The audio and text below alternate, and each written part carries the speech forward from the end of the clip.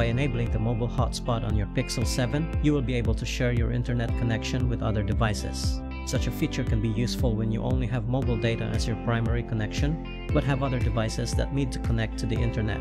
So in this video, we will show you how to set up and enable the mobile hotspot feature on your Google Pixel 7. But before anything else, make sure to like and share our videos so that we can help other users as well.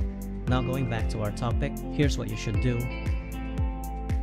Pull down the quick settings panel and then tap the gear icon. Tap on network and internet. Find and tap hotspot and tethering.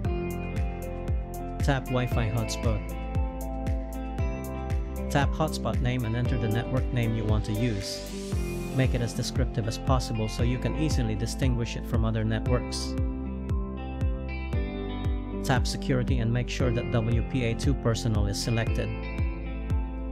None means that anybody could connect to your hotspot and share your phone's internet connection.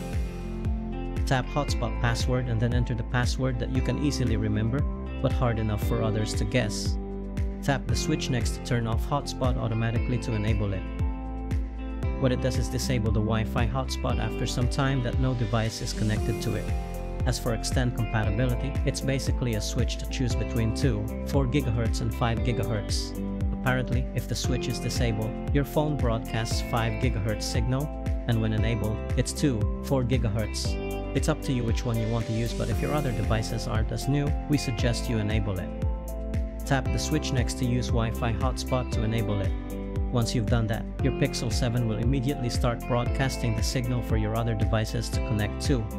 And that's how you set up and enable the mobile hotspot feature on your Pixel 7. We hope that this guide can help you. You may subscribe to our channel or click one of our videos to continue watching. Have a great day.